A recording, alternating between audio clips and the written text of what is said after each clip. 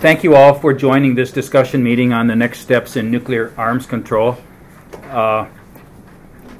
Normally when we have discussion meetings on subjects like this, we like to get a couple of different speakers who represent different points of view, get some debate and contrast on the panel itself. We didn't exactly do that this time. We have speakers and the chairman, all who come from the same background of having been socialized through the U.S. Foreign Service. We're all centrists in our perspective and in our outlook. But we do have some points of view, and that will become apparent. But for the real clashes, we will be looking to you all in the audience. I was thinking we could have had somebody here who, in contrast to the recommendations that Steve Pifer will be making about the opportunities for arms control, we could have somebody like Eric Edelman, who in his blurb in recommending people read Steve's book, starts off saying, notwithstanding my disagreement with many of the recommendations, but then he goes on to say why this is an important book. Steve is going to be talking to some of the recommendations and to some of the opportunities ahead in the arms control agenda for the Obama administration and for Russia. He's an expert on the subject of arms control and on Russia.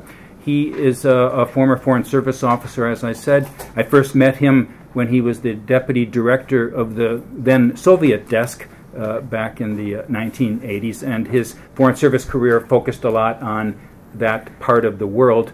And he, in one of his, maybe it was his last posting, was ambassador to the Ukraine. He now is director of the Brookings Arms Control Initiative, and he's written on the subject of arms control and is frequently quoted in the press. Joining us to give a commentary on Steve's presentation is Ted Say, who's based here in London. He came to the United Kingdom after retiring from the Foreign Service in 2011. His last position was with the U.S. NATO, where he was an advisor on arms control. Previously, he had been at the Wassenaar Agreement, seconded there, dealing with conventional arms control. So that could also be a subject if it's of interest during the discussion. I won't say too much more, just except that I'm really delighted that Steve and Ted could come here and provide a better exploration of this topic than I gave when I spoke to it at a discussion meeting on January 31st, when I was talking about Obama's agenda, and I guess I was pretty pessimistic about the prospects. I was talking about it seemed like on every front on Obama's nuclear agenda, he faced difficulties with the Fissile Material Cutoff Treaty. Pakistan was blocking it. With the next arms control agreement and missile defense agreement, Putin did not seem to be inclined to go along. With comprehensive test ban treaty ratification, the U.S. Senate was an obstacle. But Steve, I had a chance to read not all of, but the key parts of your book last night, and I'm glad that you have a bit more optimistic and positive-looking perspective. So tell us why you are. Okay, great. Well, Mark, first of all, thanks very much for moderating this, and thanks to Jenny Nielsen for organizing it. The book that Mike and I wrote, we finished it last summer. I still retain a degree of optimism, though I'm perhaps not as optimistic as we might have been last July. But I do think that there are opportunities for the Obama administration and the Russians to do some things in the next several years, although a lot is going to depend upon what happens and what decisions are taken in Moscow. And I'll come back to that in a little bit. But let me just start by showing where things are now, the starting point. These are the limits in the New START treaty. I think the first and the third limits are the most important. 700 deployed strategic delivery vehicles. That's basically intercontinental ballistic missiles and submarine-launched ballistic missiles that are in silos or are in missile tubes on submarines that literally can be launched within a matter of minutes. And then I think that third limit there, 1,550 deployed strategic warheads, is what I consider the most important one, because I think what comes down in this case is probably more important than what goes up. Now, this is a bit of arms control math here in that 1550 limits the actual number of warheads on American and Russian strategic ballistic missiles. But for bombers, each bomber counts as only one in that 1550. And that continues the tradition of arms control of preferential treatment for bombers, largely based on the fact that it takes a bomber 8 to 10 hours to reach a target, whereas ballistic missiles can reach targets in 15 to 20 minutes. But these limits are in the treaty. The treaty entered into force in 2011, and these limits take full effect in 2018. And certainly that represents progress. It's an improvement on the START 1 treaty. It's certainly an improvement on the 2002 Strategic Offensive Reductions Treaty. But I think 20 years after the end of the Cold War, 20 years after the collapse of the Soviet Union, you have to ask the question, do these numbers still really make sense? And I think for President Obama, he would actually like to do more. It's clear, particularly from things that he said several years ago, that he would like to leave behind a legacy of significant nuclear reductions. And my guess is that he does not see the New START treaty by itself as being that legacy. So if you go further, what sorts of questions do you have to look at in terms of nuclear reductions? Well, one would be, should that next reduction round be bilateral or should it be multilateral? Some in Moscow say it's time to go to a multilateral approach. And I wouldn't exclude doing something multilateral, but it seems to me that even when you get to 2018 and get to these numbers, the United States and Russia are still going to maintain between 90 and 95% of the nuclear weapons in the world. So I would still see a rationale for a primary emphasis on one more bilateral U.S.-Russia round. Now, at the same time, you could do some multilateral, and I think there's the P5 process going on now, which is talking about things like terminology, and maybe Washington and Moscow might push that a bit and see if you could get, for example, Britain, France, and China to show some transparency, or maybe even go as far as to take on a unilateral commitment not to increase in order to create conditions that would facilitate U.S. and Russian reductions. But I think that's a first question that has to be worked out. The second question is, then, do you stay with limits on deployed strategic weapons as you have in New START, or do you expand that to capture other types of weapons? This shows U.S. and Russian nuclear warhead levels. This is from the Federation of American Scientists, and that top line deployed strategic is what's now governed by New START. I should explain the asterisk there. In this case, I'm not using New START counting rules. In this case, the 1950 on the American side includes about 300 air-launched cruise missiles and bombs that are believed to be stored at air bases for use by U.S. strategic bombers. So it's a different counting rule than the treaty per se. But this also brings in non-strategic weapons, where the Russians have a significant numerical advantage, and non-deployed or reserve strategic weapons, where the United States has a very significant advantage. The U.S. military basically wanting to maintain at least one reserve strategic warhead for every deployed warhead, both as a hedge against geopolitical surprise, but also as a hedge against technical failure in a warhead type, that they can then switch something out. But I would argue that it's now time to go beyond just deployed strategic and begin to address some of these other types of weapons. Certainly in the U.S. Senate and on the part of American allies in Central Europe, there's a desire to get at the Russian advantage in non-strategic or tactical weapons. And I think in Moscow, there is some concern on the part of the Russian military regarding this imbalance in reserve strategic weapons. Now, if you look at next steps in reductions, I can see a couple of paths that you might proceed down. One is what I call the big treaty, and when Mike and I wrote about it, what we recommended was that the next negotiation aim for a treaty that would limit all U.S. and Russian nuclear weapons, deployed, non-deployed, strategic, non-strategic, everything except those weapons that are retired in the dismantlement queue. And there's about 4,500 to 5,000 weapons in each side stockpile. And what we recommended was a total limit on each side of 2,000 to 2,500. And then within that, you would have a sublimit of 1,000 deployed strategic warheads. So you'd take that 1550 number in New START, bring it down to 1,000. And you'd want to constrain those, again, because those are the weapons that are most readily usable, that can be launched in some cases in a matter of minutes. We would recommend then reducing the 700 limit on deployed missiles and bombers down to about 500. That's a number that would still allow each side to maintain a triad if it thought that was important. And I think in the American side, that still is seen as having value. But the aggregate limit, that limit of 2,000 to 2,500, what it does is it forces the side to make a trade-off. And basically it forces the U.S. to reduce its advantage in reserve strategic weapons. That's in the yellow bar there. and the Russians to reduce their advantage in non-strategic weapons. That's in the, used to be orange, and this it looks like it's the pink bar. But getting under 2,000, so basically that aggregate limit forces the side, it's the mechanism to force the sides to reduce their advantages. Now at the end of the day, the Russians might still have, within the 2,000 limit, more tactical weapons, and the Americans might still have more reserve strategic weapons, but that would be a matter of choice. And what this agreement would do is it would require each side to reduce their arsenals by about 50%, but it would still leave the United States and Russia each with maybe 6 to 7 times as many weapons as the nearest third country. So there would still be clearly 2 nuclear superpowers.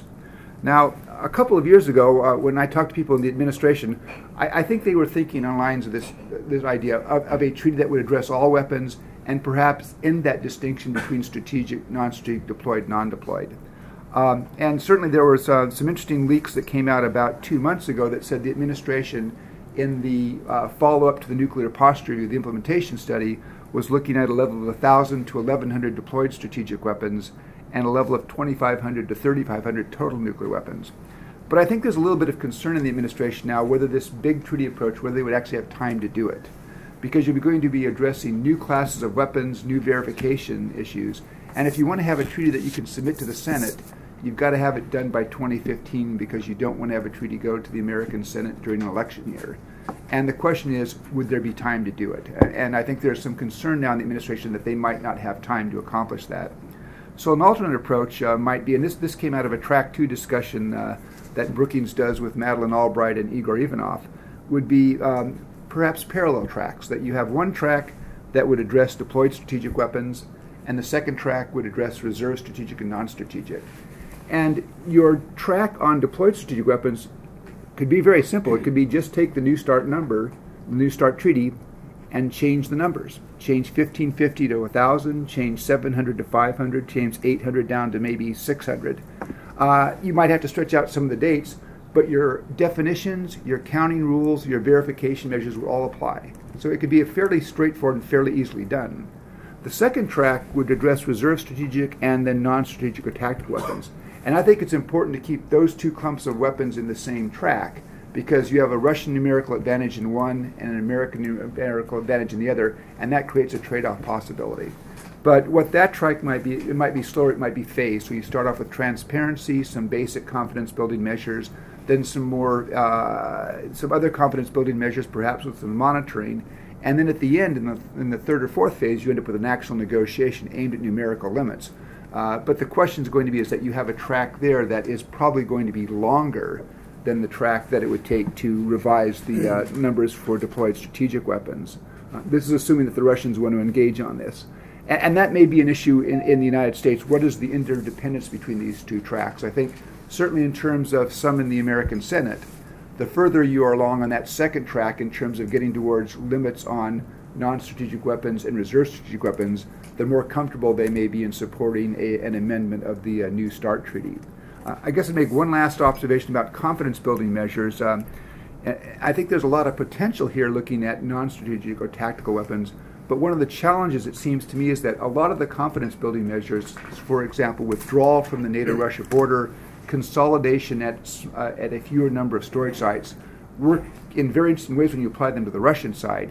If you try to apply them reciprocally to the NATO side, though, it can be complicated, given the fewer number of NATO storage sites. And if you talk about consolidating storage of American nuclear weapons in Europe, you're talking about probably reducing the number of countries that host weapons, which can cause some political questions for those who continue to have those weapons. So let me turn now. Those are, I think, 2 tracks that would get you to, I would argue, significant reductions, but would still leave the sides, comfortable that they had a force fully capable of defending their interests. I think the big issue that has to be resolved before you get into any of this discussion, though, is missile defense, and I'll talk just briefly about that. I am more optimistic about the possibilities on missile defense since the Pentagon made the decision to cancel Phase 4 of the European Phased Adaptive Approach. Because if you look at what the Russians have been complaining about for the last 2 years in missile defense, the focus has been Phase 4 when they said the American SM-3 interceptor would have a capability against an ICBM warhead. Now, the Americans disagreed with that. The Pentagon said, no, the Russians have the physics wrong. That argument doesn't matter now because Phase 4 has been canceled. So there's an opening here if the Russians would like to pick it up. Now, I would say the Russians are correct when they talk about the offense-defense relationship, and they are correct that if missile defenses increase in capability and number, at some point they could undermine the strategic offensive balance. And I would even go so far to say that I think the Russians are right that at some point you might need a legally binding treaty to constrain those. But I would argue that you don't need that now. And that's because the gap between offense and defense is so large. Under New START, you have deployed 1,550 warheads. Even under what I'm talking about here, you go down to 1,000 deployed weapons.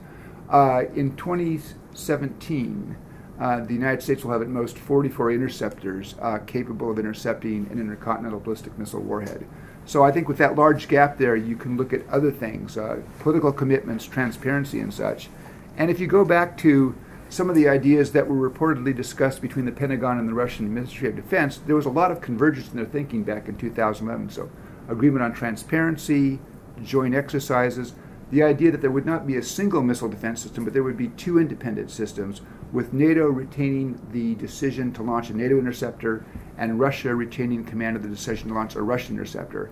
But those two systems would interact in a couple of jointly manned NATO-Russian centers. A data fusion center that would take data from both sides, combine it, and then send the enhanced product back to both missile command centers. And then a planning and operations center where NATO and Russian military officers would meet regularly and talk about what sorts of threats they worry about, what sort of attack scenarios, some of their rules of engagement, how they would actually engage, so the sides can have an understanding basically about how the other side's going to operate. And it does seem to me that with the decision that was taken in March on Phase 4, there's an opening here. And if the sides, in fact, can resolve differences on missile defense, A, it removes an obstacle to further nuclear reductions, but it would also, I think, open up a path for a cooperative NATO-Russia missile defense system. Now, let me just talk very briefly about, I think there's some big opportunities here, and I try to be optimistic. Let me put in sort of the notes of realism. What are the challenges to those opportunities? And I'd say that there are four. The biggest one is the Russians. Are the Russians ready to deal? And certainly if you look at what the Russians said publicly over the last 2 years, it's hard to be optimistic. But I always bear in mind somebody who spent a lot of time negotiating with the Russians says, you know, the Russians say no, no, no, no, no until they say yes. And I would argue that the Russians actually have a couple of incentives to negotiate. One is, I'll go back to this is the data exchange under the New START Treaty in March of 2013. And what you see here is that Russia is already well under the limit on deployed strategic delivery vehicles and already is below the limit on deployed strategic warheads. Now, the U.S. military's force structure is such that over the life of the New START Treaty, the United States, without building any new missiles or bombers or submarines, is going to have no problem staying at 700 deployed strategic delivery vehicles and 1,550 deployed strategic warheads. If the Russians want to keep those numbers, first, I don't think the Russians are ever going to be able to get back to 700 delivery vehicles. But if they want to get back to 1,550 warheads, they're going to have to spend money building new missiles, particularly as they phase out SS-18 and SS-19 ICBMs, which are already past their service lives. So the Russians can make investments, and certainly the Russians will make some investments, but the Russians have an opportunity to moderate that investment if instead of building back up to 1,550, they would engage in a negotiation that would bring these numbers down. So I think that's one incentive the Russians may have, particularly if the Russian economy does not perform as well as expected, if the energy market begins to get a little bit less tense and prices begin to fall. Mr. Putin may face a guns versus butter choice, and he actually may prefer butter in his current political circumstances. The second reason I think the Russians, and this goes back to this non-deployed or reserve strategic warheads, is not only does the United States have a significant advantage in the numbers, but as we see the Russians reducing, it appears that the Russians, when they reduce a missile, they take the missile out of service. The missiles that they keep in service probably have full warhead sets. That's not the case on the U.S. side. Virtually all, if not all, American missiles will be downloaded. So the Trident submarine-launched ballistic missile can carry 8 warheads. Under New START, it'll carry an average of somewhere 4 to 5 warheads. Now, that means it's going to have 3 to 4 empty spaces on it. Those extra warheads are going to go sit in a storage area somewhere. If the treaty were to break down, the United States could return those warheads to the active force. And by my calculation, I think we could add, or the United States could add, about 1,000 deployed warheads to the force in a way that the Russians can't match for the foreseeable future. And I think that bothers some in the Russian military. Okay, that's one challenge, and I think we'll see there. Second challenge, I think, will be the allies here. And the question comes, if we get any kind of agreement like the big treaty I outlined there, or even progress along the two-track decision, at the end of the day, the Russians are going to insist all nuclear weapons have to be based on national territory. So the question will be for NATO is, will the change in circumstances that surround that kind of agreement be enough, or will there be other ways that NATO can assure those allies who want to see American nuclear weapons remaining in Europe so that they are prepared to accept the fact that the weapons would probably have to go home as a result of the U.S.-Russia agreement. The third challenge will be verification.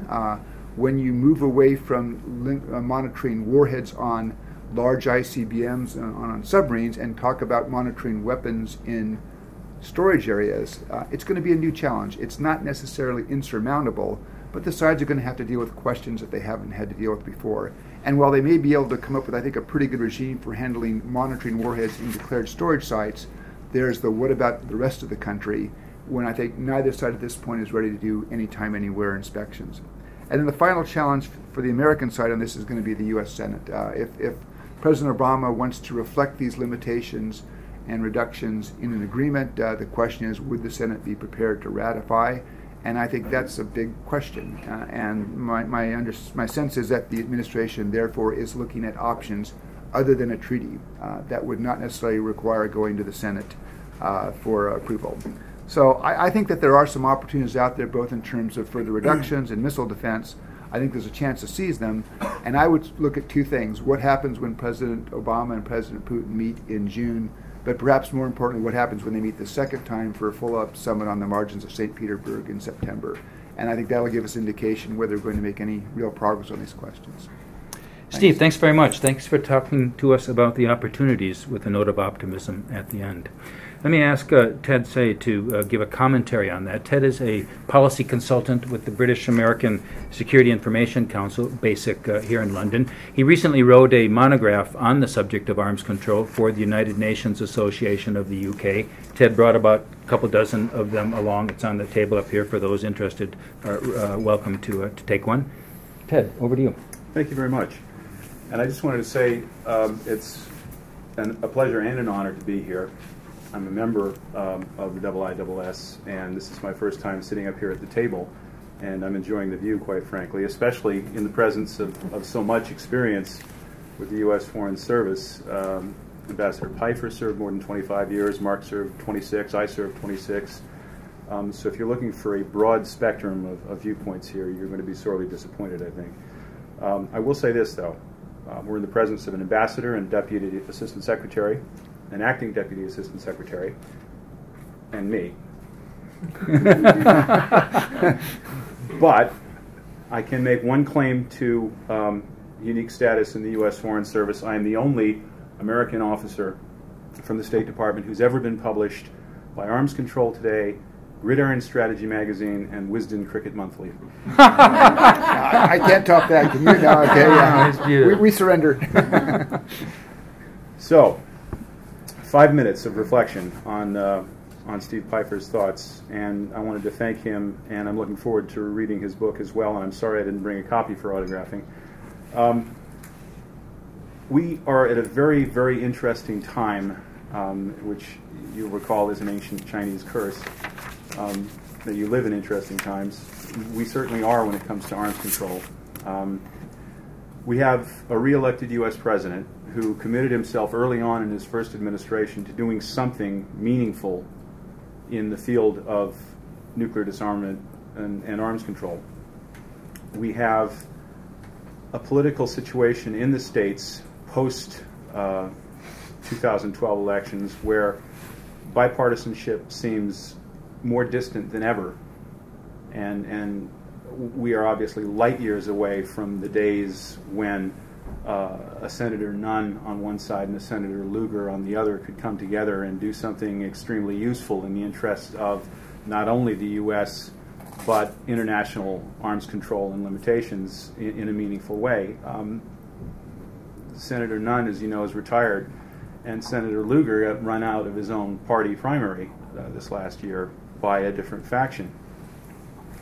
So the climate for support for meaningful, big-scale reductions would appear to be poor in Washington, and that's an important factor to keep in consideration.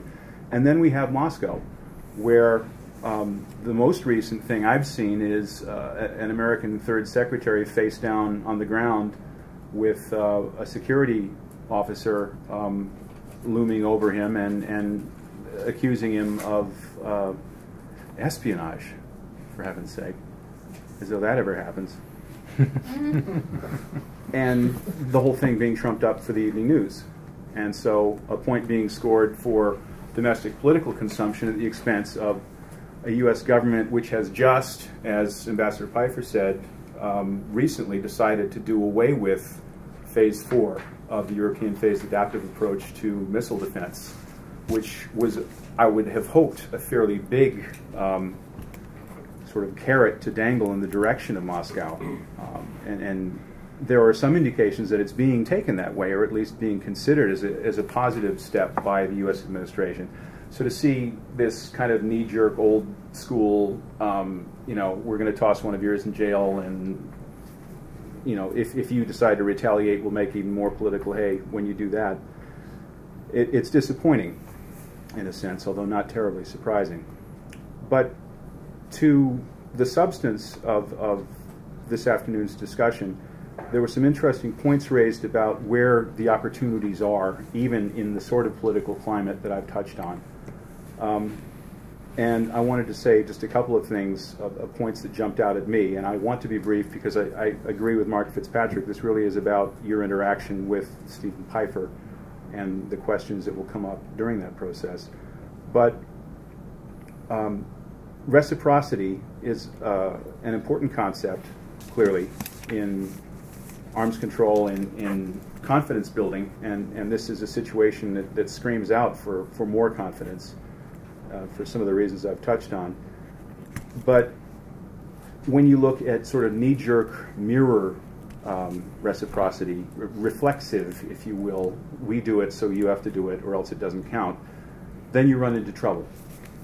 Because you've got a situation in Europe where there are what I still prefer to call theater nuclear weapons, because by my estimation, any deliberate nuclear explosion has to have strategic impact. You can't do reciprocity after about 200 weapons, because that's all that NATO had. And that still leaves you with rather a large number on the other side. So any sort of one-for-one trade-off isn't going to work. So reciprocity in this case has to mean that if we do something positive, we hope you do something positive too. And there are various possibilities for that, and all of them are, to a greater or lesser extent, fraught with their own problems. Frankly, to my mind, and this is speaking in a personal capacity only, I think the only meaningful step, given what Steve Pfeiffer has said about the prospects for a parallel track future negotiation, if at some point there is an agreement between the Russian Federation and the U.S. to do something about the numbers of theater nuclear weapons in Europe. And given the fact that the Russians have not backed down on their insistence that these weapons be based in national territory, and I don't see any prospect for that precondition, which is what it is, to change, then to my mind, the way to make good things happen in Europe and bilaterally between the U.S. and the Russian Federation is for the removal of those some 200 theater nuclear weapons from Europe back to the continental United States, and an insistence at that point on some kind of reciprocity on the part of the Russians. Now, obviously, removing 200 weapons on their part isn't going to do much good, as I said. So we'd be looking for different kinds of reciprocal action, some kind of positive step toward building greater confidence, something that NATO could accept as being in the spirit of its call for reciprocity in previous years. The Allies are crucial here, obviously. And NATO processes are, to my mind, pretty much deadlocked in that there's a situation where, without 28 allies agreeing on change, there can be no change, given NATO's consensus-based organization. One capital can hold up progress, and there is more than one capital that objects to the idea of the removal of U.S. theater nuclear weapons from Europe. So the idea that NATO as an organization is going to be able to make a change like that is, I think, mistaken. And I don't think there are too many people that are holding out hope for that at this point. And that leaves various other possibilities, each of which is less palatable than the one before it. And what you look for in the end is either a decision by the U.S. government based on negotiations with the Russian Federation in which we basically say, we're doing this. And frankly, given even a cursory look at NATO's history, that's how things work in the alliance, whether we like it or not. When the U.S. leads, things move. When it doesn't, things tend not to. And I think at that point I'll turn it over and we can start questions. Thanks, Ted. This is, talk about well-trained speakers. In the Foreign Service, they train you. Given 15 minutes, you do 15 minutes. 5 minutes, you do 5 minutes. It leaves us half an hour for a good discussion. So let's, I've got a couple questions of my own, but let me turn to Mr. Kimura first of all, and then, yeah, okay. So, in my view, Putin is very pragmatic leader, and he doesn't look at the United States, and he looks at China now, I think. So, how do you evaluate the possibility a Chinese nuclear policy? They have a strategic nuclear weapon, more than 200, and you have 5,000. It's a huge gap, but so I'm not sure. So Xi Jinping can change his foreign policy and also military policy. And how do you evaluate the development of Chinese nuclear policy? Well, should we take these one at a time? Yeah. For now, let's do that. Yeah. No. My impression is that China has been relatively modest in terms of its buildup and modernization of its forces, particularly its strategic forces, which I think is a good thing. Now, that's not a universally shared view in the United States. There are some in the United States who worry that if Russia and the United States come down too quickly, that China may build up. That's why I think that it would be useful for China, for example, now to take on a unilateral commitment not to increase. And you could say, as long as the United States and Russia are reducing, not to increase. Now, certainly I think China figures very heavily in Russian calculations, although the Russians don't usually talk about that publicly. But I would argue that the numbers I'm throwing up here, a 50% cut in Russian nuclear forces still leaves them 6 to 7 times larger than the Chinese nuclear force. So that shouldn't alter that relationship in nuclear terms significantly between Moscow and Beijing. Good. I'm glad somebody asked the China question and well answered. Rachel Staley from BASIC. Hi, thank you very much for your presentations. I had a question on the strategic planning of the next steps and the timelines. It seems like there are 3 major players involved, ignoring China for a minute, but Russia, the U.S., and NATO allies. So who is the first to break here? Because the NATO allies are going to be a challenge if one of the concessions have to be the tactical nuclear weapons removing. So are they, and there's a deadlock within NATO, is it going to be NATO to break first, or is it going to be Russia? Who's going to make the first steps? And you gave us, Ambassador Piper, a timeline of 2015 that a treaty needs to hit the Senate. So is there enough time for all of this to happen? Yeah, I'm getting less confident that there is enough time to do that big treaty by 20. I mean, and that becomes a question for really the president. I mean, does he want to set in motion a process that would continue beyond 2017? My sense is he would actually like to leave office having recorded something more beyond the New START treaty, so that they may be looking at something else. I would guess that the first question there, before you get into the hard questions within the alliance, is are the Russians prepared to do something on non-strategic nuclear weapons? Quite frankly, my impression in Washington, you have to look very hard in Washington to find somebody in the U.S. government will say, we need to keep American nuclear weapons in Europe for purposes of deterrence. What they do say is, we need to keep weapons in Europe because they play an important assurance role for those allies who still see those weapons as signifying American commitment. Now, it would be my hope if you could get something like one of these treaties done. First of all, that presupposes, I think, also a change in the political atmospherics.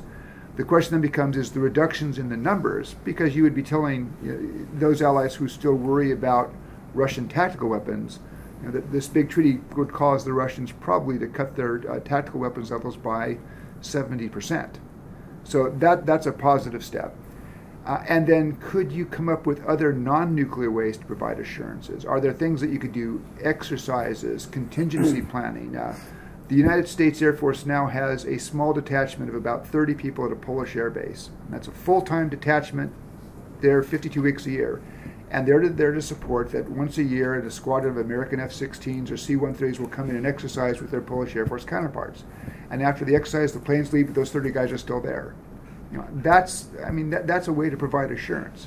So the question, if the Russians are prepared to begin to take some reductions, but say you need to have the American weapons go home, can the Allies put together some things that ultimately make those allies who right now see a need for those weapons say, okay, the circumstances have changed, we no longer see the weapons in Europe as a requirement, we can rely on American strategic weapons based in the U.S. for the nuclear guarantee.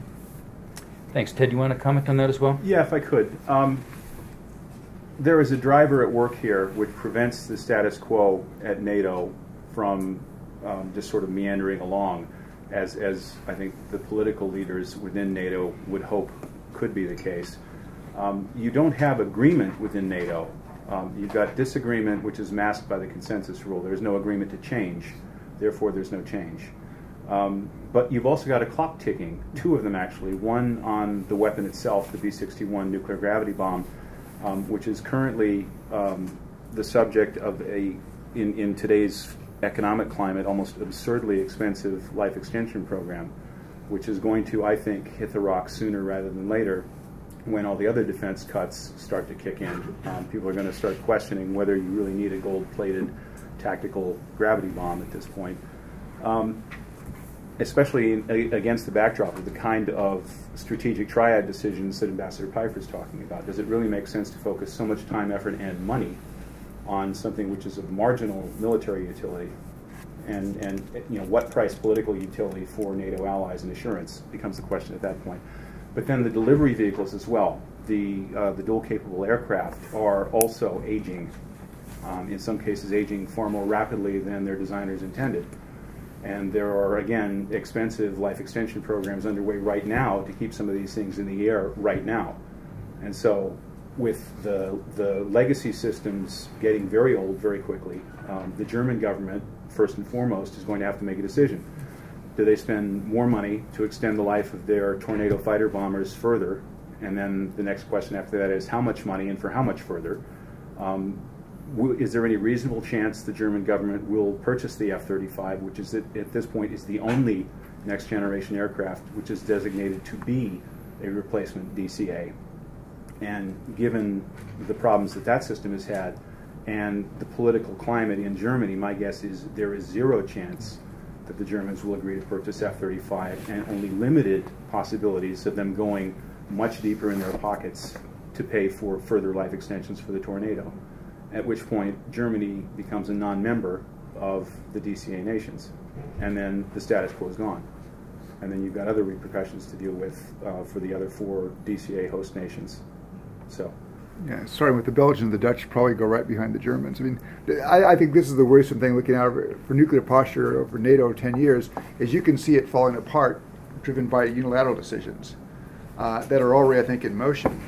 And so the question is, can NATO get ahead of that curve and try to get some arms control value for these weapons, or at least arrange for their withdrawal in a way where it's an alliance decision as opposed to just, we stop flying the airplanes, therefore it makes no sense to have the bombs here. And by the way, this discussion of theater nuclear weapons that Ted just elaborated on is right here in his publication. Mark Smith from Wilton Park. Thank you. Thanks for the 2 presentations. You kind of touched on the issue that I wanted to raise, which is on assurance of allies, discussing about the challenges to making further and deep reductions. You mentioned missile defense, getting to the Senate for verification, and so on. My question was really on,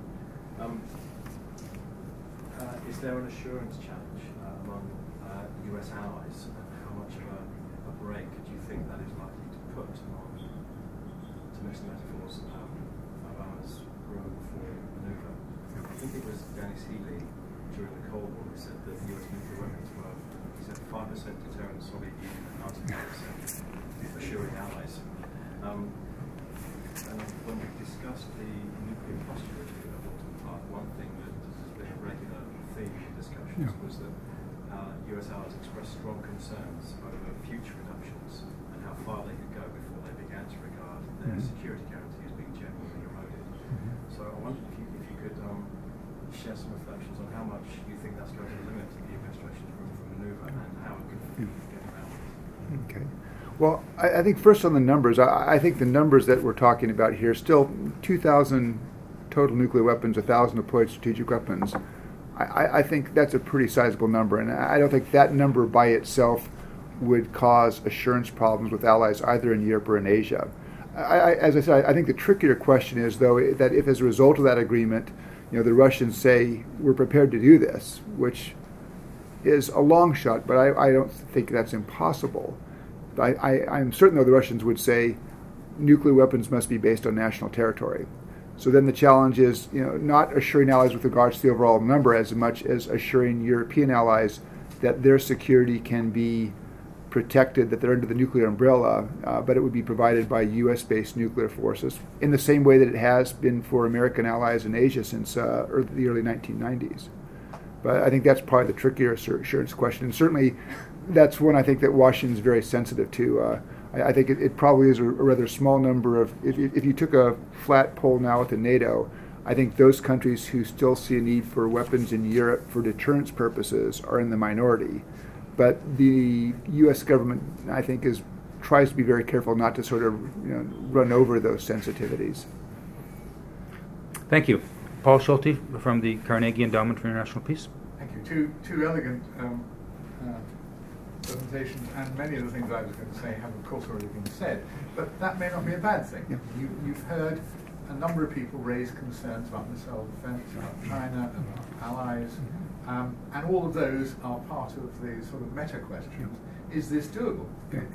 It has the American administration the ability to overcome objections to, in all those areas in the necessary timescale. And I would add in also, based on what the Russians were saying at the Warsaw Conference about NSNWs, but more widely, that they were concerned about advanced conventional systems, not missile defense, and space.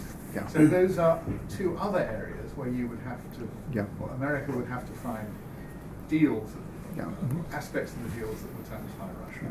And the verification aspects would go further than Russia had ever gone before. So that's another area of uncertainty. So given all those problems, is this very likely to have the elegant, successful, tidy histogram outcomes that you did? And is the process likely to be somewhat destructive of confidence in itself? Because it'll be the East Asians watching what will be portrayed as the crumbling of American will. You're willing to give up your promises in Europe to get this overall bilateral selfish deal. There will be lobbyists saying that, and that will echo around the world. So couldn't this go rather wrong in a rather ugly way? But I think you've got to manage a lot of pieces very carefully. I will say, I mean, in order to be disciplined standard opinions, there is PGS here, Precision Guided Systems, which was a point I did not mention. But I think you're right. I mean, the advanced conventional strike capabilities do bother the Russians. Although I would argue that you can break that problem down into pieces, two of which have, I think, pretty apparent solutions, and one of which I think you could set on motion. And for prompt global strike by conventional weapons, I'd say three areas. First is the question of conventional warheads on intercontinental ballistic missiles and submarine-launched ballistic missiles. And New START addresses that. If we put a conventional warhead on a Minuteman III, we take a nuclear weapon off. 1550 covers conventional as well as nuclear weapons. The second area is the hypersonic glide vehicles, which both the United States and Russia are developing. And I think the Pentagon was correct when the officials testified in the New START ratification debate that New START does not capture a hypersonic glide vehicle. Although it uses a ballistic missile to accelerate, it does not fly in a ballistic path. But I'm also pretty confident that if either side made progress towards a glide vehicle that could, put a weapon anywhere in the world in about an hour's time, it would occur to the other side that this pretty much replicates an ICBM. They would go to the Bilateral Consultative Commission set up by the New START Treaty, and that's one of the things that body is designed to talk about, is those sorts of the development of new weapons. I would guess for the Obama administration, and this is just a guess, but I feel pretty comfortable in this. When they talk about the hypersonic glide vehicle, they talk about a niche capability. We're not talking about large numbers. At the end of the day, if these things, first of all, they have to be made to work. But if there was a real system, I could see them extending the limits to cover that. The hardest question, I think, is what do you do about cruise missiles? And there is a concern that you encounter when you talk to Russian analysts who say they're worried about the large numbers of American sea-launched and also air-launched conventionally armed cruise missiles. And they believe these pose a threat to Russian strategic forces. And I actually think this is a question that the militaries ought to talk about. This is the kind of question you ought to put into a military-to-military channel. And one example being, a couple years ago I was in Moscow and heard some Russian experts say, yes, we're worried that you could use conventionally armed sea-launched cruise missiles to attack and destroy our ICBM silos. And just by chance, about 2 months later, I was out at Omaha at a symposium at Strategic Command, and I asked some fairly senior people there, and they kind of said, we don't think so. I said, we could see why the Russians might be concerned if we put a conventional warhead on an ICBM just because of the velocity and the force of the velocity. It would have a strong, possibly a destroying or disabling the silo. But they said cruise missile warheads, 600 or 700 pounds of conventional, they didn't think it would work. Now, that seems to me that's a noble question. I mean, that's an engineering question. And so one of the things that I would think, and this has actually been advocated, again, by this Track 2 process that Madeleine Albright and Igor Ivanov do to both governments, is you ought to have a military-to-military conversation, say, what is the threat here? I mean, are these cruise missiles a real threat? And if you conclude they are, then what can you do about them? But at least there also may be a chance that you may conclude at the end of the day that they don't have that much impact on the strategic balance. So I think I talked about nuclear reductions in missile defense. There's other pieces that you have to have, and I think conventional, but I think you can handle conventional in various ways that shouldn't be beyond the unimaginable. Well, that was certainly flagged out as a confidence-building measure in a long list. Yeah, exactly, yeah. But it was a long list that the Russian experts said the Russian government had absolutely no interest in taking forward unless it was amply rewarded along the way. And this gets back to the question. I mean, if the Russians don't want to do a deal, the Russians will come up with lots of reasons, linkages for not doing a deal. And I think that's that'll become apparent in the next 2 meetings between the two presidents. I think it's a little bit. I find a little bit of reason for optimism is that if you look what the Russians have said in the 5 weeks since National Security Advisor Donlin went, they've become much more measured in their public pronouncements. I was 3 weeks ago in Geneva on a panel with Deputy Defense Minister Antonov, and he can be sometimes fairly negative, fairly pessimistic. He was clearly, though, on very good behavior and was leaving doors open. So, I may be reading too much into that, but I think that there's some opportunities to explore and see if they can't get something going. But we'll see in September. Ted, you want to comment on that? Yeah, I would like to. I think conventional is a very important part of the overall mix. And I think there's a specific European component to conventional arms control, but one I think that necessarily has to be multilateral. I don't think it's going to be soluble in a bilateral channel, and I don't think we should try. I think CFE was a noble endeavor. Its time has come and gone. The nuts and bolts of CFE are no longer useful, but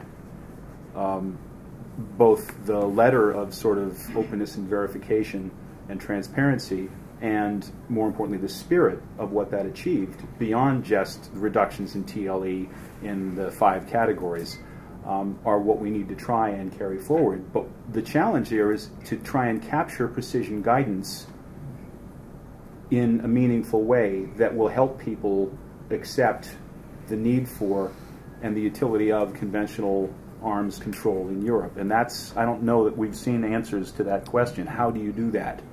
But that's, I think, what needs to be done. I think that's the missing bit right now in proposals to come up with something to replace CFE. If it doesn't capture precision guidance, it's not really going to capture Russian interests, I don't think. Thank you. Desmond Bowen, who is an advisor with the UN Secretary General's Board on Disarmament Matters and formerly with the Defense Ministry. Thanks very much. Thanks very much for the presentations. Can I just ask a question and ask you to comment on the linkage through to the NPT and seeing that the prep comms are now starting, the one recently in Geneva with a not so happy outcome of the Egyptians, I think, walking out. I mean, this very much is a bilateral focus. I mean, how does this link into the well-being and longevity of the NPT? I mean, is there a sort of sense and understanding both in Russia and in the US that there are expectations on the part of the wider community, and actually a real interest on the part of those two leading nations in the NPT continuing in being and being useful? Yeah, I would say in Washington, there is definitely seen lots of value in continuing the NPT regime, even while recognizing that it's under a lot of stress now. And two, I think recognition that it would be very useful for the United States and Russia to be seen as doing something more beyond New START between now and 2015 to have a positive outcome for the review conference. So I think it means they would like to get something more going in terms of U.S.-Russia reductions. Second, if you go back to the limits on New START don't kick in until 2018. There are, I think, some technical reasons. It'll be hard, for example, to implement the 800 limit on launchers because you have to come up with a way for disabling, or what they call detubing, for the missile tubes on each submarine, basically rendering the tubes incapable of launching a ballistic missile. And they want to do that in a regular cycle as the submarines go into the dockyards. So that may take time, but there's no reason why they couldn't accelerate the implementation of the 1550 limit. I mean, if we've decided now, if the U.S. military has concluded that 1,550 warheads will be sufficient for American national security in 2018, it ought to suffice today, because if you're looking at uncertainty in the next 4 years, you plan that it's only going to get worse, not better. And you could take warheads off of missiles. Even if you had to leave the missiles in the silos, it would be unusual to have a deployed ICBM with no warheads, but it's not prohibited by the New START Treaty, and the New START Treaty would allow the Russians to inspect. So I think that kind of idea, I think people in Washington are thinking that might be one gesture they could make, is accelerate implementation, particularly of the warhead limit. And then the third area is in this P5 discussion that's now going on, which is starting off with baby steps, working on now what's the terminology. But this is one where I would think that there's an opportunity for Washington and Moscow to begin to push the other three, to say, look, nuclear reductions cannot forever just be a U.S.-Russia only exercise. And can you edge the other members of the P5 and then perhaps other nuclear weapon states to begin to do some things like transparency, to begin taking the baby steps, and like I said, perhaps even making a unilateral commitment not to build up as long as the United States and Russia are reducing. So those are things that could be done. They won't always be easy to do, but that might set the stage for a more positive outcome from an American point of view in 2015 in terms of allowing the United States to demonstrate implementation of its commitments under the NPT. Thank you. Time is... Just a quick question. What's the incentive for Russia and the U.S. to reduce nuclear arms when North Korea, rumors of North Korea and Iran are developing? I'd divide those problems out. If we implemented that big treaty that we had tomorrow, we'd still have 200 times as many nuclear weapons as North Korea. So I don't think that's a problem. The numbers are, yeah. No, I mean, and I would argue, I mean, incentives. I mean, I think that there are cost reasons to reduce. But money's a big reason, and it's becoming a big reason on the U.S. side. We were talking about at lunch. It's interesting. The commander of Strategic Command was talking the other day about the number of new ballistic missile submarines we might buy for the U.S. Navy, and that's been 12, 12, 12, 12. And if you look at his testimony, he was leaving room to go below 12 because I think they realized that building 12 submarines basically means a lot fewer destroyers and cruisers. So money, I think there's also a recognition in Washington that the extent that the United States and Russia are reducing, it does make it easier for those countries to go to third countries and say, don't build up. Now, that's not going to cause a change overnight in North Korea or Iran, but I think it works with other countries. I mean, I don't think it's necessarily a coincidence that since 2010, when the New START Treaty has been signed, the United States has had much greater luck in terms of encouraging other states to impose, fairly heavy financial and economic sanctions on Iran. So I think there's that advantage in terms of strengthening non-proliferation credentials. So there are reasons in Washington and I think also in Moscow. I've still got 4 people on my list, so let's take them groups of 2. The 2 gentlemen in third row and then second row. Martin Bircham. Martin, sorry, yes, Martin. Yeah, on optimism, you said, I think, Steve, you're less optimistic maybe now than when you finished the book. And I was really struck seeing overnight Joe Cirincione, who's been relentlessly positive in public about the administration and its goals in it, saying that he thought the president has in some ways lost control of the administration on this issue, and that the proposed increase in the weapons budget with the proposed decrease in the proliferation areas of the budget just look bad. And a real grip needs to be taken on this by the White House. So, with that as background, I guess. Let's take also your question. Yes, actually, my question originally was going to be on conventional weapons, which has already been dealt with. But I actually thinking about the START process. I just wondered if you saw any scope for trying to push for demerging of missiles, which was part of the abortive START II treaty. Okay. Can you take both of those? Sure.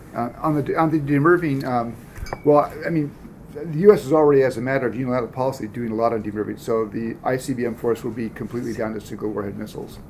I think, in terms of going back to something that was in START II about actually banning MIRVs, my guess is that would be really hard. And they did not pursue that in negotiation of the new START treaty because they said, it would require so much negotiating capital that they would rather use their negotiating capital on other things.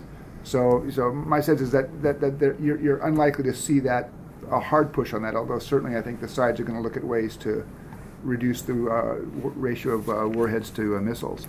I'm less optimistic. I mean, I guess I'm less optimistic just with the passage of time because ideally I think the Russians were in a holding pattern until the election. The Russians, though, then sort of kept in a holding pattern. So that makes me a bit less optimistic then. On the White House and the president, I mean, I would be hesitant to say that the White House has lost control, but because this is an administration on foreign policy questions where the White House pretty much holds reins pretty tightly. But there is one question that people are asking, and that is the Nuclear Posture Review Implementation Study, which was launched in, I think, August or September of 2011 as a 90-day study. And the 90 days kept moving back. Now, my own guess is, no one's told me this, but my guess is that in May or June last year, a command decision was made, we're not going to show the study to the president until after the election. Because if he checks a box, the word will leak out, and it could play in a way that would be negative both for the election, but also negative for arms control. What I guess people are kind of beginning to wonder, scratch their heads, okay, the election's behind us now, why hasn't that box been checked? And I don't know whether there's a congressional angle to it or whether there's a Rush angle to it, but I think that's what's causing some questioning, is the president really has the opportunity in that implementation study, and we'll never see the results of it because it'll be highly classified, but it's his opportunity to tell the military, if we have to use nuclear weapons, this is what you need to accomplish. And if he decides that sort of damage expectancies can be less than the past, that can be a way to drive down American numbers. But for some reason, he hasn't yet checked that box. Steve, I know you have another appointment. Do we have a little bit more? We won't take 15. Usually we try to keep these to 1 hour, but I did recognize 2 people, and I'm going to add a third. So Heather Williams, John Simpson, and then the young lady in the first row. So Heather? Hi, thanks. My question was about Russian willingness to engage in more arms control, which we've been touching on. And just yesterday, the House Armed Services Committee said it would not approve funding for New START implementation in the coming year unless they get this study and whatnot.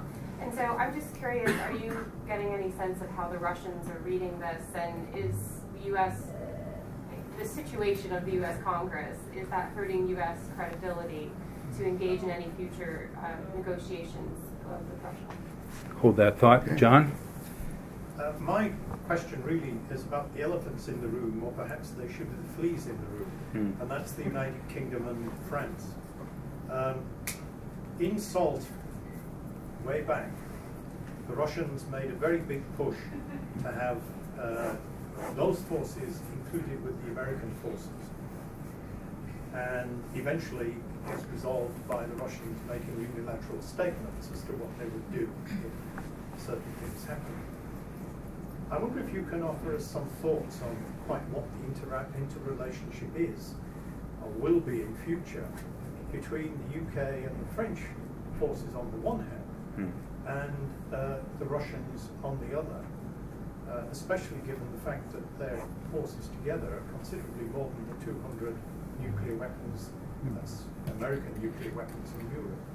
Two good questions. We'll take the last one. If you could identify yourself, please. Yes, Self-Troll from the European English Network.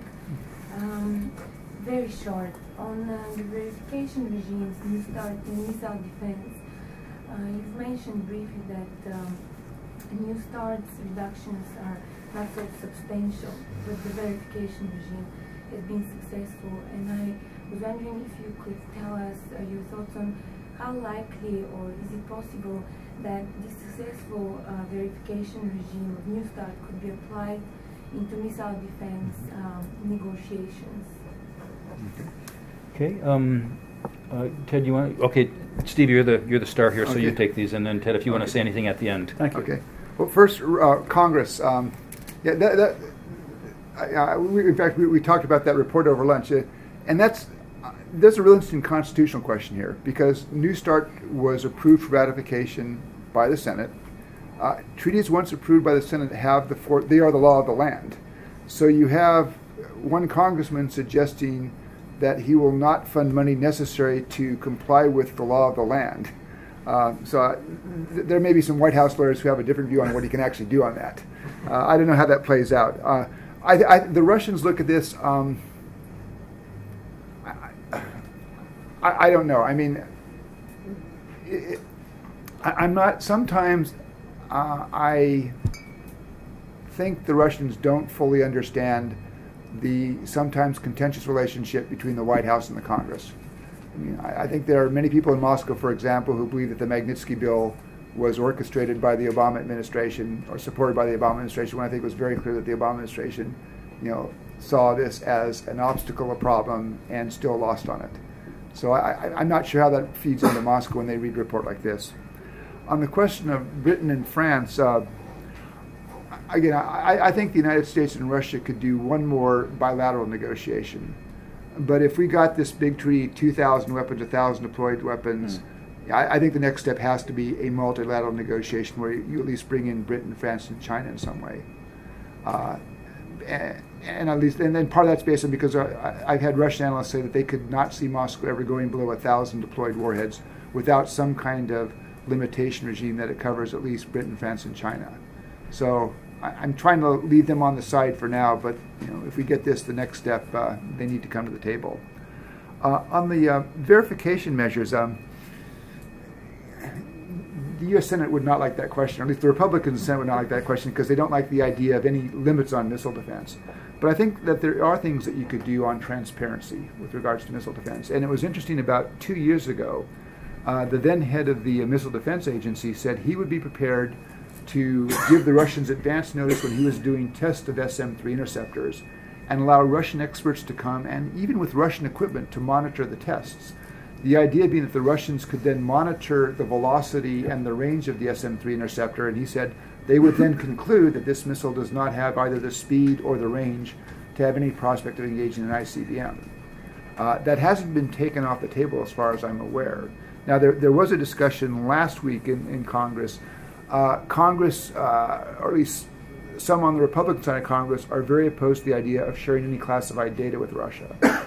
And the Pentagon representatives were asked, have you shared this data? And they said no. The head of the Missile Defense Agency did say, I have had conversations with others in the Pentagon about what data you might declassify. He said, we haven't declassified the data yet.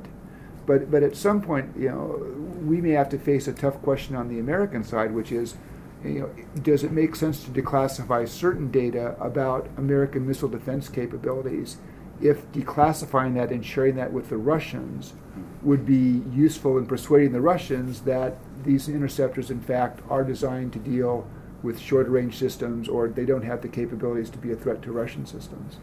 And I think that may be a fight between the administration and Congress, but it may be a fight that you need to have if you want to resolve the question of missile defense. There's one other idea I think out there on missile defense, which Mike and I have pushed, is the United States could, and you could actually do this, I think, without going too much into classified. You can get this from budget documents. You could tell the Russians, we're going to give you a declaration every year that will take each major component of American missile defenses. SM-3 interceptors, Block 1A, Block 1B, Block 2A, radars, ground-based interceptors, and they'll say, this is the number we have now. This is the maximum number we'll have each year for the next 10 years looking out. And you can get some of this already from congressional budget documents. Package it that way, then say, and we won't change those numbers without advance notice. And what that gives the Russians is a pretty full and annually updated picture of American missile defense capabilities against which they can do the calculation, is that a threat to their forces or not? So there are some transparency things, I think, that could be done which might not run afoul of classification issues, where the United States might be able to provide some assurance to Russia that it would either not face a threat to its strategic forces or would have plenty of time to say there's a problem and then take whatever action it felt was necessary. Well, thank you, Steve. Thank you, Ted. Thank you all for your questions and commentary. This discussion has all been recorded and will be on our website. Apologies to the listeners for that long fire alarm from the neighbors in the back, the British American Tobacco Association. Yes, please join me in thanking the speakers for what I think was a stimulating discussion on next steps in arms control.